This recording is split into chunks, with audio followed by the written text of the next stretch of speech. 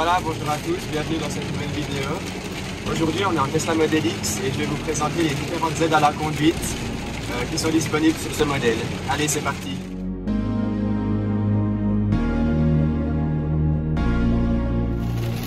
Alors, première aide à la conduite que je vais vous présenter dans la Tesla Model X, c'est le maintien dans la voie.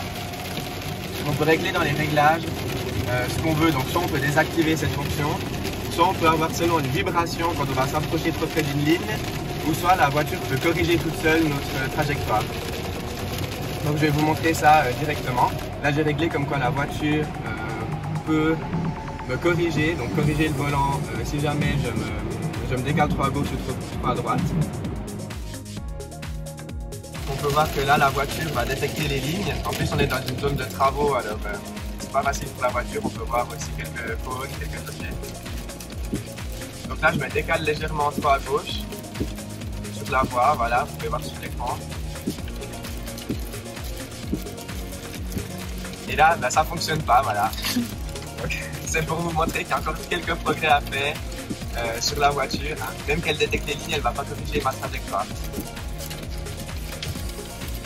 C'est pour ça que je trouve que cette fonction n'est pas très bien, en tout cas sur le modèle X. Elle va aider de temps en temps, ça peut être plus sécurisant, mais elle ne va pas aider dans toutes circonstances. Si je peux comparer ça avec l'aide au maintien dans la voie dans le groupe Volkswagen par exemple, c'est beaucoup mieux. J'ai eu l'occasion de conduire une Skoda, et ben, ça va beaucoup mieux, ça fonctionne beaucoup mieux et ça corrige avant qu'on touche la ligne. Donc ici en Tesla, ça va pas corriger, ça va corriger de temps en temps et seulement quand on dépasse la ligne, donc c'est un peu moins sécurisant. Je vais essayer de faire un deuxième essai. Ici, donc elle toujours personne derrière, hein, je prends aucun risque. Là je m'approche de la ligne. Et voilà, vous avez vu, là elle me corrige. Si je fais une deuxième fois, voilà. Et là elle me dit, elle bip, elle me dit de reprendre le volant. Ce que je vais faire bien sûr. Donc on peut voir qu'ici ça a marché. La voiture m'a corrigé dans ma voie 2 fois de suite. Voilà, donc deuxième aide à la conduite que je vais vous présenter, c'est tout simplement le régulateur de vitesse. Le régulateur de vitesse sur cette voiture il est adaptatif, ça veut dire qu'elle va s'adapter sur la voiture de devant. Donc ici la vitesse autorisée c'est 100. Et pour activer le régulateur de vitesse on a un petit commodo ici sur la gauche, donc en dessous du commodo pour les clignotants. Et pour l'activer c'est hyper simple, on a juste à tirer une fois contre nous. Ah, ouais, désolé, il y a l'ambulance. Décidément cette vidéo YouTube voilà, je vais la laisser passer. C'est qui a la priorité? La vidéo ou l'ambulance? Décidément entre la pluie et l'ambulance. Oh, voilà, je peux continuer. Ouh! Donc le régulateur de vitesse c'est très simple. Pour l'actionner on va cliquer, on va tirer le petit commodo ici sur la gauche seulement une fois contre nous. Donc là je vais vite me caler à la vitesse autorisée, donc 100 km/h. Je clique une seule fois et voilà, là le régulateur de vitesse est activé sur 102. Et là le régulateur est adaptatif, ça veut dire qu'il va s'adapter à la vitesse du véhicule de devant. Donc si le véhicule devant va freiner, la Tesla va aussi freiner derrière. Et on peut régler aussi la distance de sécurité qu'on veut avec le véhicule de devant. C'est sur le même commodo, il y a un petit bouton qu'on peut tourner à l'extrémité du commodo et voilà, là on peut mettre jusqu'à 7 la distance de sécurité. Et voilà, moi je la mets sur 5, donc c'est assez bien. Après quand il y a beaucoup de trafic, c'est assez compliqué. Et là on va arriver donc, vers une voiture. Donc là, maintenant la vitesse est passée à 120 km/h, donc je peux juste appuyer contre le haut, le petit commodo, pour augmenter la vitesse. Donc là, je vais me caler à 123. Et là, on peut voir que même que mon régulateur est activé à 123 km/h, eh bien, il se cale sur le véhicule de devant. Je peux montrer qu'il y a un véhicule devant aussi. Et voilà, il maintient la distance de sécurité automatique. Voilà, et là le véhicule va dépasser et là la Tesla va aussi accélérer. Il va maintenant se caler sur le véhicule de devant et là il freine. Voilà, on est passé à 100 km/h. Et si j'actionne mon clignotant, je veux dépasser, voilà, on est à 90 km/h. Là, elle voit qu'il n'y a personne devant et elle accélère. Donc là, je ne touche absolument rien, aucune pédale. Et voilà, la voiture accélère toute seule jusqu'à 123 km/h, la vitesse que j'ai réglée. J'ai fini mon dépassement, je vais mettre sur la droite. Donc le régulateur de vitesse adaptatif marche très bien sur cette voiture, contrairement à l'aide au maintien de voie qui est parfois pas très stable. Là, le régulateur de vitesse marche très bien.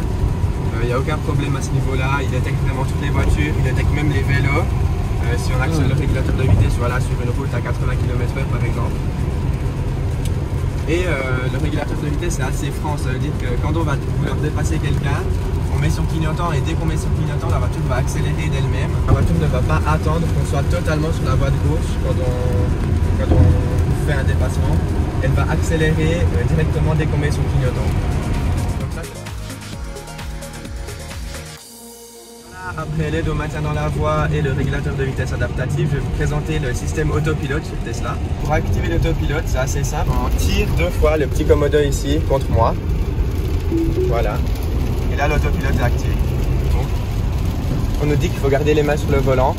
C'est ce qu'il faut faire parce qu'il faut toujours être prêt en cas de problème de la voiture. Il faut toujours être prêt à garder le volant, à tenir le volant et aussi les pédales. Donc voilà, je laisse mon pied sur l'accélérateur et le frein si jamais il y a un problème. Après, l'autopilote est très fiable. Là, on peut voir, voilà, il y a une voiture qui vient de se mettre devant. L'autopilote a freiné automatiquement. Et là, donc, elle conduit toute seule. Hein. Vraiment, je peux lâcher mes mains, il n'y a aucun souci. Mais voilà, c'est plus sécurisé quand même de laisser les mains sur le volant. On peut voir ici qu'il y a une très forte pluie. On voit pratiquement pas les lignes devant nous. Mais la voiture les voit quand même et conduit toute seule. Hein. Littéralement, là, je ne touche à rien. Le système autopilote vient de base avec toutes les voitures neuves maintenant. Donc là, toutes les nouvelles Tesla peuvent profiter de ce système. La voiture détecte les voitures qu'on est en train de dépasser. Et là, voilà, c'est très stable. Elle ne bouge pas, elle suit vraiment sa ligne parfaitement. Aucune vibration dans le volant. Et voilà, là on me dit qu'il faut que je tourne légèrement le volant. Même que j'avais mes mains sur le volant, il faut quand même des fois légèrement bouger pour montrer à la voiture qu'on n'est pas endormi et qu'on suit bien la route. Parce qu'à l'heure actuelle, on est responsable, même s'il arrive un problème avec l'autopilote, on est responsable de la voiture. Donc il faut toujours être prêt à maintenir le volant. Donc pour résumer, c'est très bien quand il n'y a pas beaucoup de circulation, comme maintenant, voilà, on est à 123, calé sur la voie de gauche, il n'y a pas beaucoup de véhicules. C'est parfait, ça conduit tout seul. Il faut être attentif, mais je dirais qu'on est beaucoup plus serein sur la route. Et c'est super aussi pour les tunnels, typiquement. Là, je me dirige du côté du tunnel du Gotha, donc un tunnel assez long, tout droit. Avec l'autopilote, ça conduit tout seul, il faut juste avoir les mains sur le volant et voilà, être prêt à réagir si vraiment, mais voilà, c'est quelque chose de formidable, c'est très sécurisant. Et là, si on veut désactiver l'autopilote, par exemple, je vais me rabattre à droite et j'ai pas envie que la voiture le fasse toute seule, je mets ma flèche et je donne un coup de volant. Et là, l'autopilote se désactive automatiquement. Sinon, on peut aussi le désactiver avec le commodo ici. On a juste à le pousser contre l'extérieur de la voiture et voilà, là l'autopilote s'est désactivé. Ou sinon, troisième manière de faire pour le désactiver, si jamais il y a quelque chose devant ou si on veut juste le désactiver à la sortie d'une autoroute par exemple, on a juste à appuyer sur le frein. Et là, il y a tout qui se désactive automatiquement. Donc voilà, c'était la petite présentation des différentes aides à la conduite qui sont disponibles sur les Tesla. Donc comme je vous l'ai dit avant, l'autopilote tel qu'on l'a vu aujourd'hui, il est disponible sur toutes les Tesla neuves. Et d'occasion, il faut faire attention si vous décidez d'acheter une voiture d'occasion, il faut bien vérifier quel type d'autopilote vous avez. Donc voilà, j'espère que cette vidéo vous a plu. Si elle vous a plu, n'hésitez pas à lâcher un pouce en l'air, ça fait toujours plaisir. Et abonnez-vous si ce n'est pas encore déjà fait, je vous fais une autre vidéo bientôt sur le full self-driving. Et je vais vous présenter aussi d'autres véhicules électriques, pas seulement les véhicules Tesla. Donc voilà, merci beaucoup d'avoir regardé cette vidéo. N'hésitez pas à vous abonner si ce n'est pas encore fait. Et je vous dis à la prochaine. Allez, ciao tout le monde.